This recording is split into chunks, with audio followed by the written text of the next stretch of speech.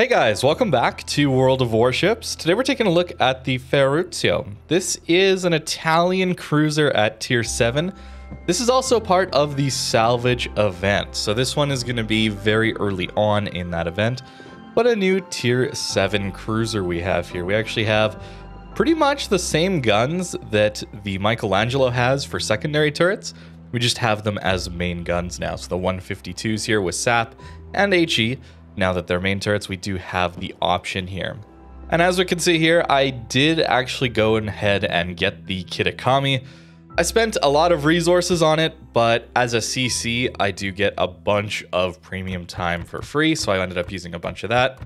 And then coal as well as research points. Coal simply because also as a CC, I get the coal ships for free, so I don't have as much use of coal because typically those coal ships are going to be also available for doubloons, and as a CC you kind of just get things that anything that's available for cash essentially they just give you.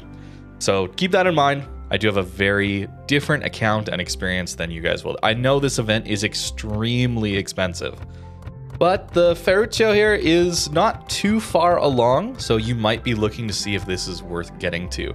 Defense, of course, very fun, very strong tier 10 ship.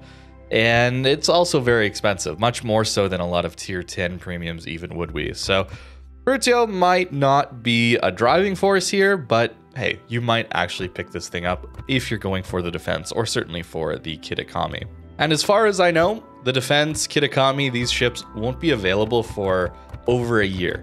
Kitakami might be even 2 years away from being available for another resource or another event, that kind of thing. So the FOMO is real with this event, and it's very, very expensive.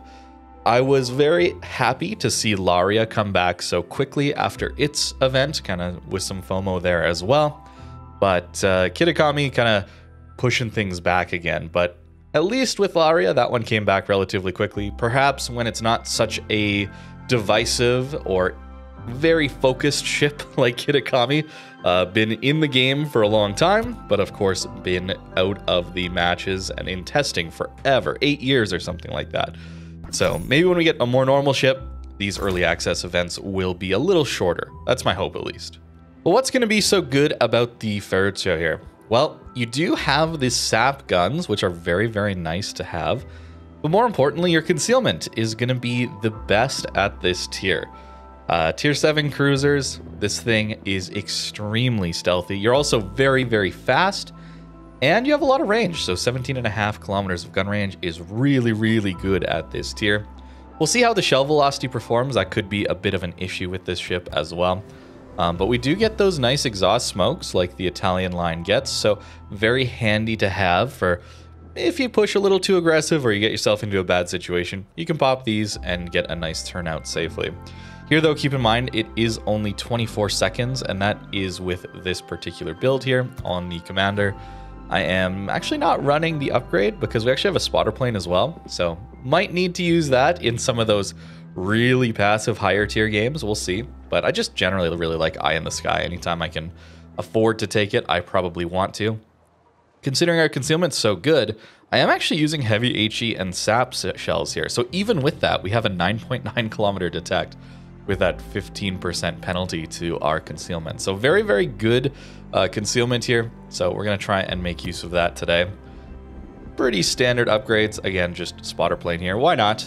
Figure may as well maximize that thing as much as I can, because it is very useful for a lot of these cruisers that have almost no armor. That's little spoilers. I was checking this earlier. I guess you know what the Citadel looks like already. But yeah, you're getting overmatched very, very easily everywhere. So this ship is going to take a ton of damage. And we have a 52 mil belt here. And then, of course, that Citadel is gigantic and not very well armored. So this thing probably will explode if it gets hit. So we're going to have to use our speed and our concealment and the smoke screen to try and stay undetected. We'll see how this goes. As a tier 7 cruiser, this might be okay, especially considering the range. We have things like Shores or Lazo, these things that are pretty good, even though they do explode. Lazo gets a nice spotter plane as well, allowing it to farm from farther ranges and have a little bit easier time against some of these higher tier ships. We'll see.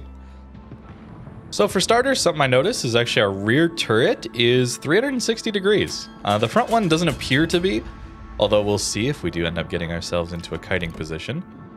And the range is not too bad here. We'll see how our shell velocity holds up, but we do find ourselves against some tier 9s, not too many, but a couple. Looks like 10 seconds or so to 16 kilometers. That's okay. Yeah, the shell velocity is all right, I would say. It might be a little harder to hit some cruisers or especially DDs at these ranges. I'm actually overleading slightly. But considering we have SAP, I think that's probably okay. SAP, of course, a very, very strong ammo type here.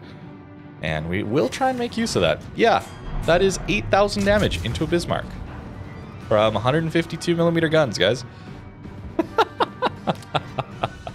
Very, very powerful. I didn't mention the torpedoes, but you do get 4 torps per side by the looks of things here. So decent torpedoes.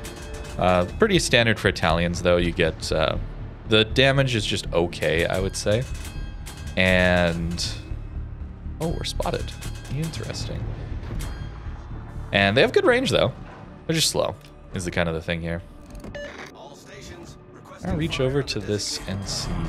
No, I can't, actually. Our rear turret angle is not amazing, actually. Look at how far we have to go broadside to just shoot it here. So what we can do, though, is we can go like this. We can have spotter plane, and we can still shoot the Bismarck. What's our range, actually, with that up?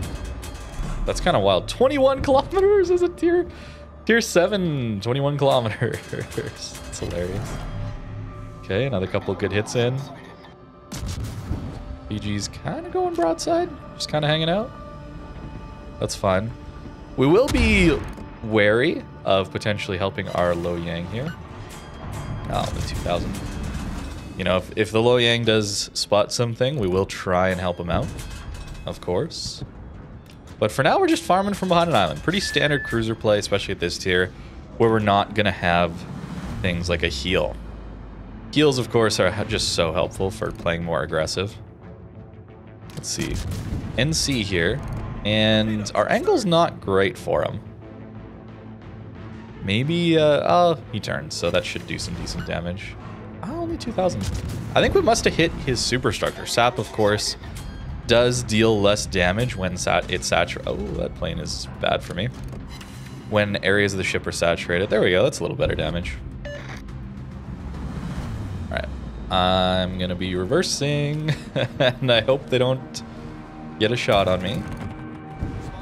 Oh, actually, they're pushing it. May as well keep shooting at them. But this sort of play style, of course, is pretty traditional for cruisers, especially at this tier. So, playing patient, that kind of thing, is really important, I think. The velocity seems good, and yet we're still able to get over this island. That's kind of crazy. Ooh, our team is kind of dying. Not great. Not great. Oh, our torp angles are bad, too, if the Charn does push through here. Unfortunate. 5 hits, though. Bit of damage. Wow, we're going to get zeroed out. More dev strikes. Okay, guys. Okay. I guess we're going to try and do something here against this NC. Try and torp him, maybe? No, our Lo Yang is going to get there.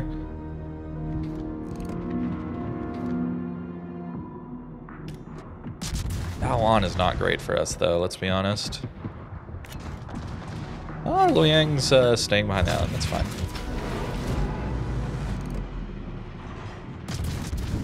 Yeah, maybe it's HE time. We can swap over. Honestly, I do think this thing will be a pretty decent tier 7 cruiser. This is just turned into a blowout, unfortunately. That happens. Ooh, shatters? What's our pen? Oh, our pen's, yeah, 25. Makes sense. Okay, he shoots. Now we can fire ourselves. Got a little time before NC loads again. Get a fire, though. The fire chance isn't great, though, 8%. So, that's a fortunate fire, certainly.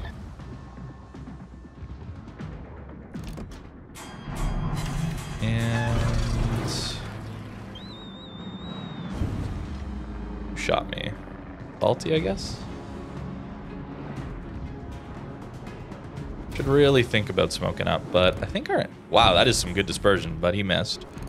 It's very fortunate for us. Yeah, they're triple capping us too.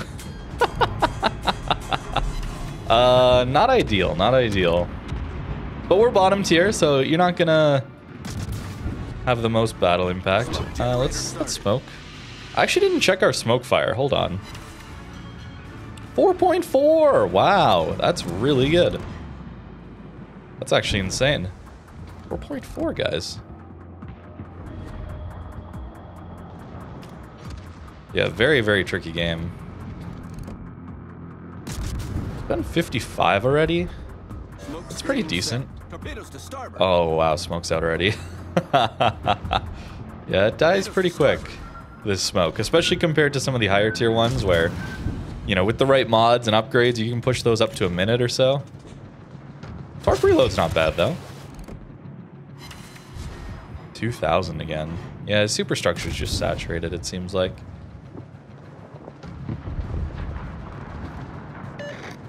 Yeah, we'll get this cat. 360 turret here, helping us out. Try and deal with this Fiji. The sap should do well here. You've got the NC, that's good. Maybe if they, like, way overcommit. Although we just don't have enough people. Do we? We just don't have enough people anymore.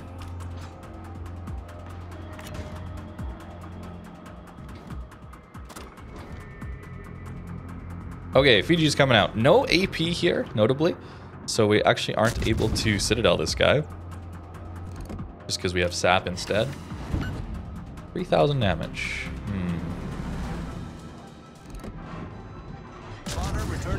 Come on, give me that sap damage. 3,000, okay. A little less than that initial salvo into that Bismarck, huh? Is he slowing down, or... 5 hits for another 3,000. Okay. Maybe we'll get him. And now what? Do we eat all the torps coming out of here? Hopefully not. Sketchy, man. 77 though, against some tier 9s in the match. Mostly tier 8s though, which we were fighting. Can't really say it was tier 10, tier 9s. 38 seconds for our smoke. Ulti's down though. I mean, we gotta go, right? We gotta test against this Kitakami, right? We just have to. Yeah, turn like that. And... yeah. That was a lot of damage. Can we yoink this smoke? Or is it ending? I think it's ending. 13 seconds. And this could hurt. Okay, he didn't lead us enough. Nice. We used their smoke to turn around. Continue with the sap. 3,000 damage. I'm scared. I'm just gonna smoke.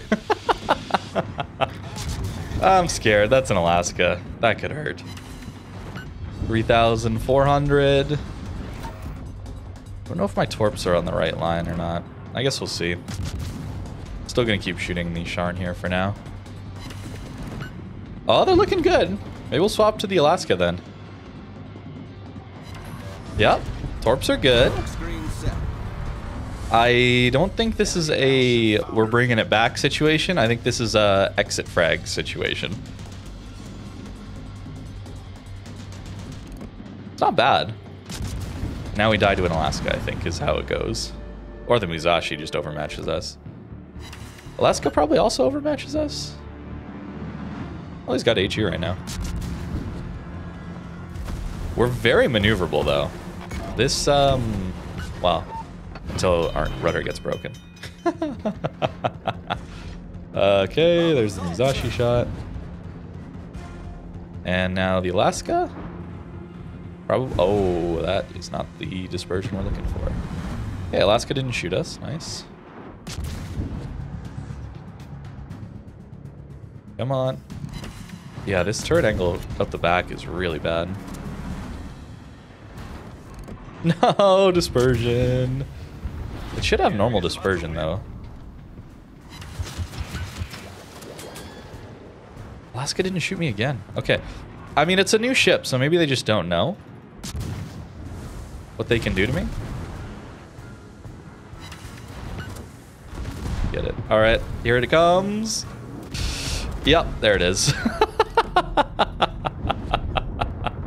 Yep, there it is. Really? Still didn't kill this guy? Wow. Come on. Bounce? Oh, Pennon, I didn't get it. Damn, man. All right. 125 is okay. Considering the team, 125? But yeah, it's going to explode, which I'm a fan of, to be honest with you. Let's just see if our torps hit. I want cruisers to explode when they make mistakes and go broadside. Look at that, we even hit a torp. Nice. Not on the Musashi because he turned in. Personally, though, this also has to come with less overmatch. So, more damage when I'm broadside and I'm making a mistake, less damage when I'm angled. That's my preference. Yep. Wasn't looking good there. Certainly did not end well for our team. But 137 is a pretty good game, I think, for this ship. It's the first one I've played, so I don't know. But I think we did pretty well. Okay. Understandable. Understandable. Yeah. Moving on. That's not good. Matchmaker says we're gonna have a tough time this match. Although, not spotted out here. That's pretty good. But yeah, more tier 9s. Could be rough. Yeah, the bounce and the shatter there, not great. Let's go to HE then, just for a bit. At least the Rupert's on the other side. But we're going to try and light some fires. Our HE DPM is not good. The bread and butter really is, of course, the sap. But a fire early helps a lot. Yikes, that dispersion is sometimes so wonky. You have an Azashio out here. Pretty strong. Give me Alaska, though. Wow, look at how low that went. Interesting. Okay, we'll aim really high then. Again, just using islands as much as we can. Oh, enemy div coming here? Yikes. Yeah, we didn't really have much spawn here for our team. So, I think it means time to run already. Pretty bad for us. Dev strike, first blood. Yeah, not what we're looking for, just to be totally honest with you. Let's go to some sap and try and get some torps out.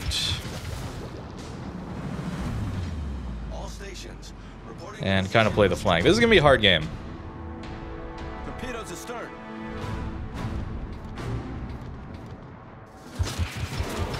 Torps out. Yeah, the front gun is not 360. That is kind of disappointing. That's kind of disappointing. I think that's fair to say. Oh, we got another one. Okay.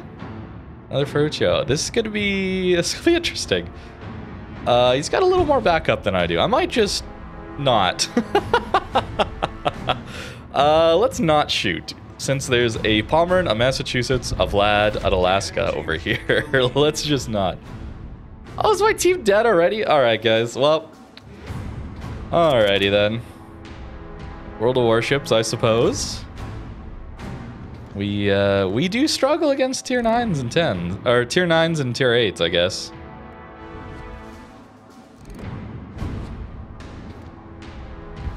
The enemy is about to win. Wow. Dev strike, first blood. Dev strike, dev strike. Wow. Game is unkind today to me, apparently. But that's okay. You get the first impressions, whatever they are. And we are lit. That's not good. Game is tough. Game is tough, guys. But you probably know that. We all have rough times in this game, don't we? But I think it's a pretty decent cruiser overall. Here I am starting into our conclusions based on nothing of these two games, but it seems okay. You're just gonna find that the lack of armor means you really gotta play careful like we are here. And the guns are just decent. Sap is just super strong. Oh, he's really fishing for me. Okay. That's fine. Smart to use those things. ASWs to try and find where people are based on their AA. That's why I turned it off. Didn't get it in time, though. I don't know what I'm waiting for. Is there like a better time?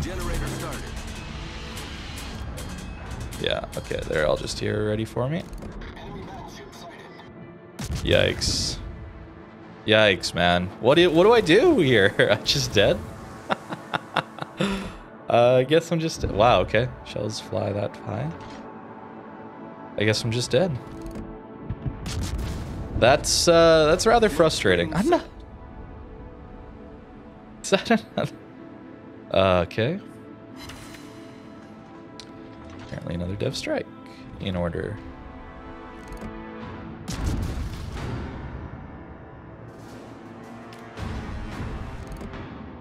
And a bit of sap damage. Okay. Oh, there's Benson.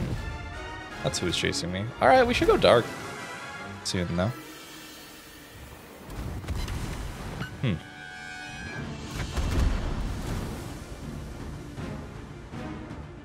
Normally, the game shouldn't function like this. I'll say that, I suppose. But today's weird. This patch has been kind of weird too. Oh, we're on the border. Oh, that's not good. And okay. The enemy is about to win. Little overmatch there. We didn't end up eating it, fortunately.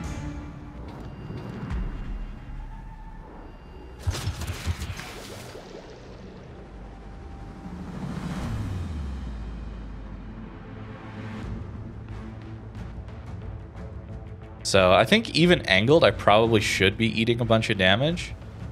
But I got lucky there. Just to not eat a bunch of overmatch.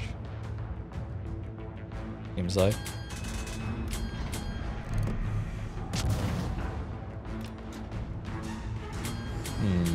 Smoke's not available right now. Using the border is kind of cheesy. Shouldn't really be doing that. But I don't have much choice in this one, unfortunately.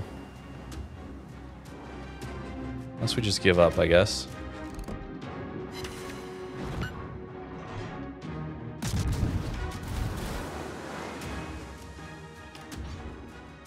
Pass again. I think I out-accelerate that one.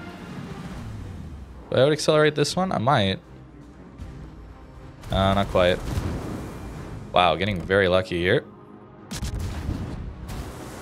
Alaska at 13, hey? How is that guy not killed me? Wild.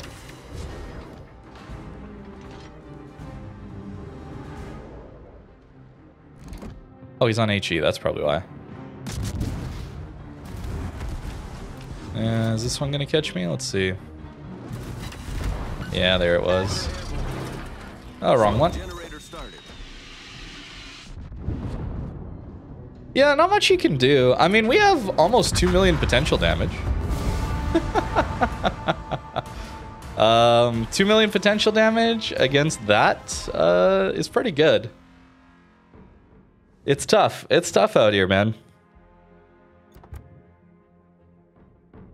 Yeah, I mean...